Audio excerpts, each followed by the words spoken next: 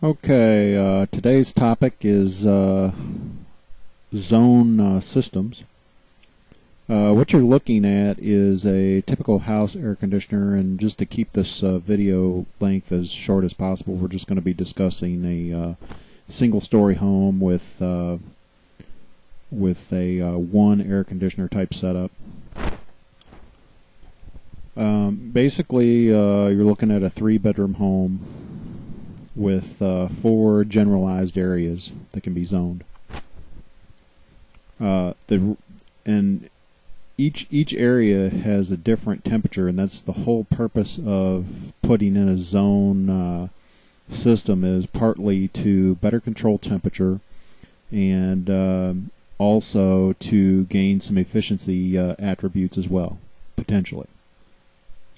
Because this current design that you're looking at right now is the highest utility consumption and operating costs with the least amount of comfort per each individual room or zone area. So with that said, let's move on to the next clip. And here we show a air conditioner and heating with 2 zones set up. This is for medium control. As you can see, that we still lack the ability to control these far side rooms. The temperature hasn't really changed any, and so basically it's just to the point to where you're only going to be able to control what you have a control in there to control with. So in other words, if you don't have a thermostat in that zone that you want to control, then you're only going to get what you got. And typically moving the thermostat isn't going to do anything for you. It's just going to potentially, if you moved it out of this area, then it's basically going to raise that temperature. It will, if you're moving it, say for example you're wanting to move this thermostat into here to raise this temperature, it will raise that temperature, but at the detriment of this area will get hotter. And same thing, if you move this thermostat over here, it's really not going to do anything. So the whole idea behind this is to increase comfort in each of the 4 living areas within this structure. So that brings us to our next clip. This is a home air conditioner and heating system with 3 zones. This is for medium control because you basically have 3 areas that you control. You have 1/4 area, and if you've noticed, the temperature dropped a little bit in this particular part of the structure. And the reason for that is potentially a lot of times what we see is that when the house was built, you'll have a heating or cooling system placed directly above these areas in the attic or in a closet, in a hall closet. And because the equipment is so close to these areas is typically the reason why you'll see lower temperatures in those areas, because they're closer to the equipment. Therefore, negating, it takes a much longer time for the equipment to run in order to cool a big area like this, and due to the fact that the equipment is further away from there, it takes it longer to cool it down. Other issues can come into play as well, such as insulation and ductwork and so on and so forth. So with that said, we go to the next clip. This one is showing it for optimum control with 4 zones. Now, one thing that's important to note is that this is just a very basic setup, and it's designed to where it's going to maintain these temperatures throughout the day. There really is no programming per se. It's just run-of-the-mill thermostats that are just programmed just to maintain temperatures. So while you get an optimum control for designating exact temperature in each of the zones, you don't gain any efficiency per se, because it's just either on or off still. So, and that's important to note. Okay, this next setup is basically taking into consideration a potential schedule of a household. This would be more for a retirement type household, possibly, or potentially somebody that's single and not yet married, or so on and so forth. And the whole idea behind this is to gain some efficiency by putting in the 4-zone systems and controlling temperatures in parts of the structure that are unoccupied. These 2 rooms over here are basically unoccupied, so it doesn't make any sense to keep cooling those down to 78 degrees. You're paying for comfort that's just being wasted. I mean, it's like turning on a faucet over there and just letting the water run down the drain. You're not doing anything with it. So by putting in this zone, the zone would maintain this 85-degree set point in both of these rooms, thus adding to greater efficiency. When those zones are shut off, the dwelling that is being occupied basically attains a higher efficiency and more comfort, better ability to keep those set points that you set with much less energy usage. So with that said, we move on to the next clip. This next clip basically describes an active family, people that are living and maintaining each dwelling. This particular room of the structure is basically set up for somebody that just pretty much just does nothing more than come home to sleep. They're gone all day long, so they set the temperature up at 85 degrees and have a specific set point as to what time they want at 77 degrees, and then it maintains that throughout the night. Programmable thermostats have come a long way. You can set it up to where the thermostat will reach a specific temperature by a specific time, and the programmable thermostats do have the ability to learn the dwelling.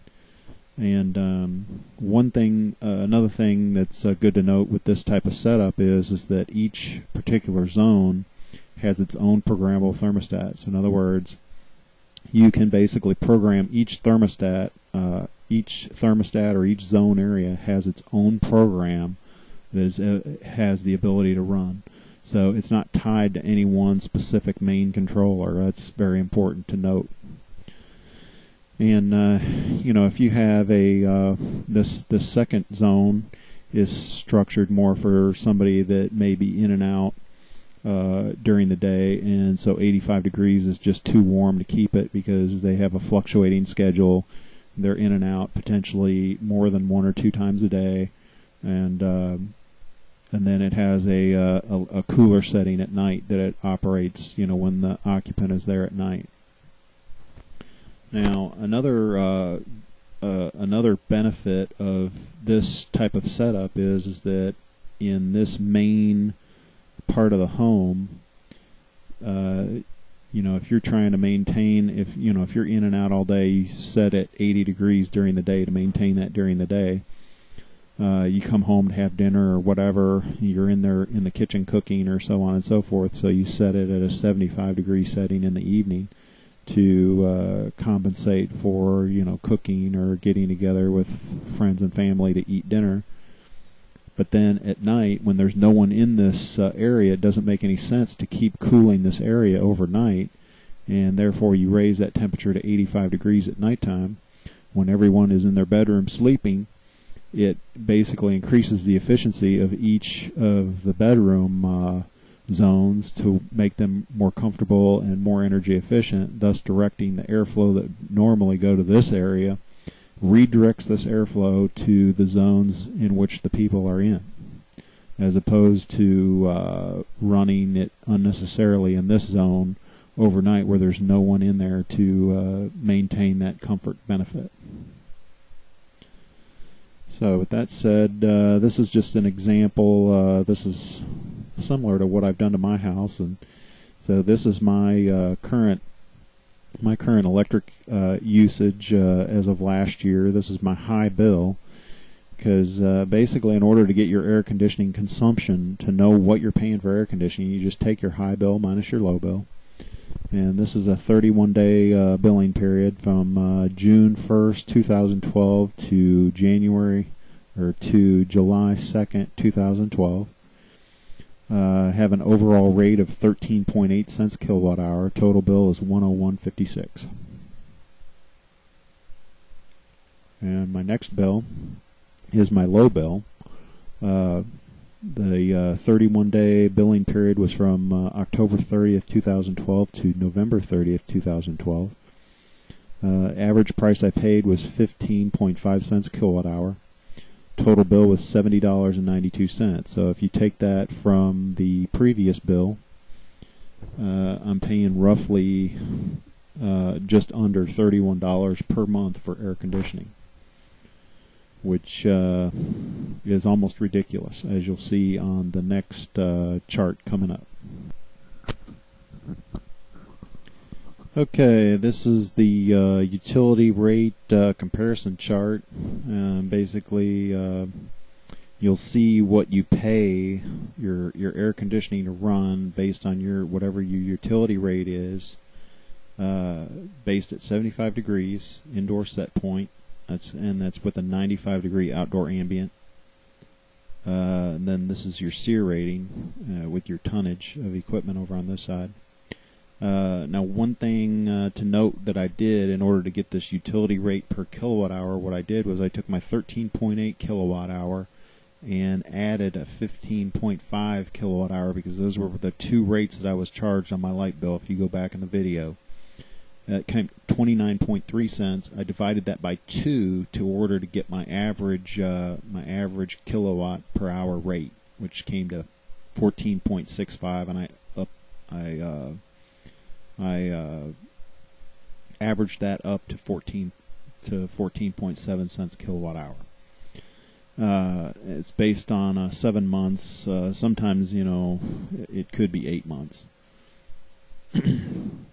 Now, I put in an 18 SEER unit here probably about 5-6 years ago, so it gives you a general overall consensus of what I should be paying versus what I actually am paying. Now, one thing to note is that 18 SEER is just, running the equipment as a normal 18 SEER unit without all the, zone controls and everything else. I've got the zones basically optimized to my own comfort use. 75 degrees is probably a little on the low side, but there are occasions where I do set it at 75 degrees. So, but I've got it optimally optimized for my own personal tastes. You'll notice that my operating costs are less than $31. Now, if you look on the chart, you'll notice that I'm off the chart. I'm not anywhere on the chart. Probably somewhere around 28, 29 SEER. Maybe even 30 plus SEER. Who knows? Because the chart doesn't go that high. But compare your bill to mine, and and then you should realize that there's probably more that you can be doing. Just realize that it's an investment. You can't put nothing into it and expect a whole lot out of it. It requires you to do it right, and only then are you going to recoup the money out of it. If you approach it from the point of looking for a silver bullet or such and so forth, save your money and spend it on something else. That concludes our video segment on air conditioning and heating zone systems. We hope we've better informed you about your air conditioning and heating comfort needs. If you'd like more information and you're in the Katy and Cypress, Texas areas, you can give us a call at 832-475-6895. Or, for more information, you can visit us on our main website at www.austinairco.com. My name is Ray Austin. For that great Austin Air feeling, give us a call today.